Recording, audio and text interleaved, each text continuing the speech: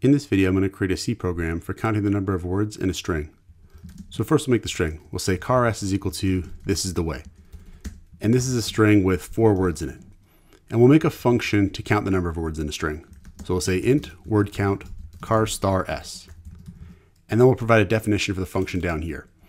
And the function is going to accept a string as an argument, and it's going to return the number of words in the string as a return value. Now, because we're working with strings here, we're going to include string.h. That is a helpful library that includes all kinds of functions that let us work with strings, including one function called string length, strlen, and another function, strchr. So the string length function just returns the length of the string, not including the null terminator on the end of it. The strchr function is going to check for a character in a string, and it's going to turn out both of those are useful for us. So here we'll say int len is equal to strlen s. So first we'll get the length of the string. We'll make a variable for keeping track of the count of words in the string. We'll say count is equal to 0. And then I'm going to make a special character array here. I'm going to say car non-words is equal to space and period. And what I'm going to do is I'm going to treat these as my delimiters between words. In other words, I'm going to treat these as the characters that separate words. So these spaces here, these separate words. This period here, it could also separate words. We could have a space and then another sentence here, right? And we would say that these are like word delimiters because they separate words. I could even add some extra characters to this as well. So I could say here maybe comma, semicolon, new line, and tab. These are other things that we could say are going to separate words. They're spaces and punctuation marks and white space that are going to separate words. And we're going to treat these as our word delimiters. And the way we're going to solve this problem of counting the number of words in the string is we're going to have a loop that's going to go through this string with an index. And we're going to have an inner loop that's going to identify each word, and then another inner loop that's going to identify each set of delimiters that separates the words. And in that way, we'll be able to count through each one of the words. So let's implement that. We'll say here for int I is equal to 0, I is less than len, I++. So here's our outer loop that's going to step through the string. And then our first inner loop is going to identify a word. It's going to identify and step through the next word, whatever it is. So we'll say here while I is less than len, we're going to use I as our index variable to step through the string one character at a time. And we're going to say this. We're going to say if strchr in the non-words array with s at I doesn't equal null, then we're going to break. Otherwise, we're going to increment I. Okay, so what's going on here?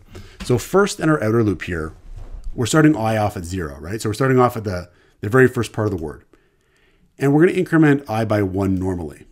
But this first loop here, what it's trying to do is identify the first word in the string and every subsequent word in the string, and then step through it until we reach the next delimiter character, the next character that belongs to this string here of delimiter characters that we are saying are going to separate our words. And so the strchr function, the way it works is you pass it a string and you pass it a character.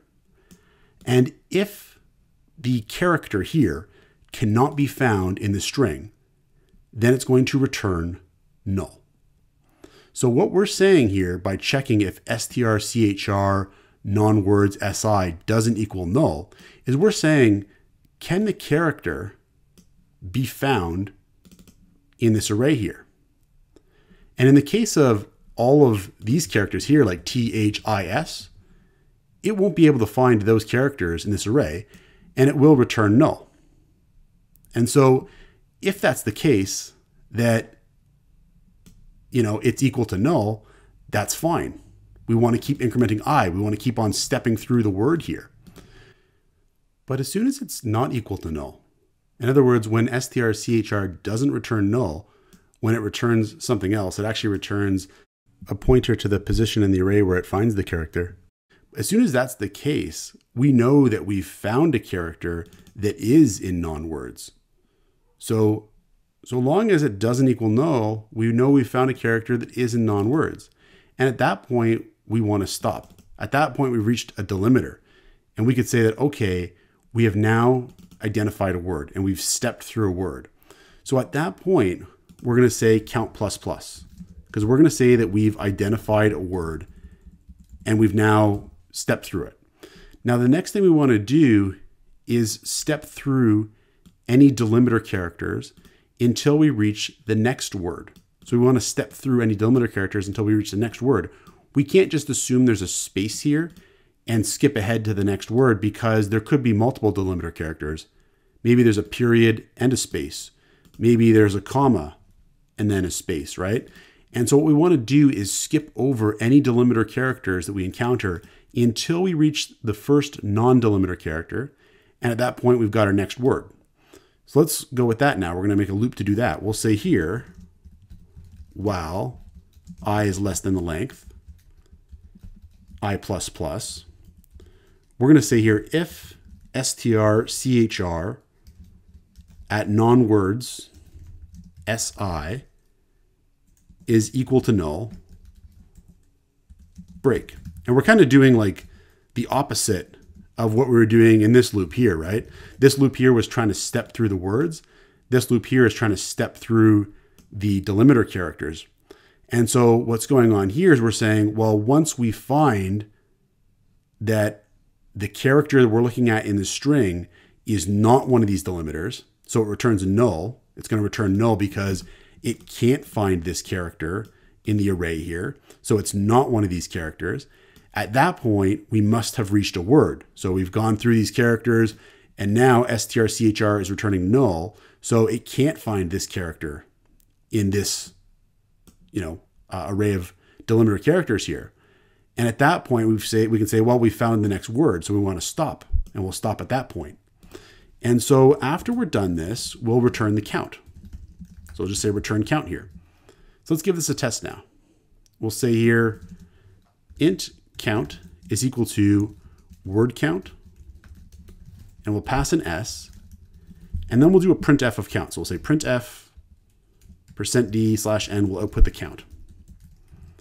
Okay, so here we've got 5 words. We've got 1, 2, 3, 4, 5. So we'll give this a shot here. We'll say gcc -o d.c, run it, and we get 5. And we could try some other stuff. So we could put like maybe some periods on the end here or something like that. And if we recompile it, it'll still be accurate. We'll still get 5. And so we've made a function in C that can count the number of words in a string. Check out portfoliocourses.com, where we'll help you build a portfolio that will impress employers, including courses to help you develop C programming projects.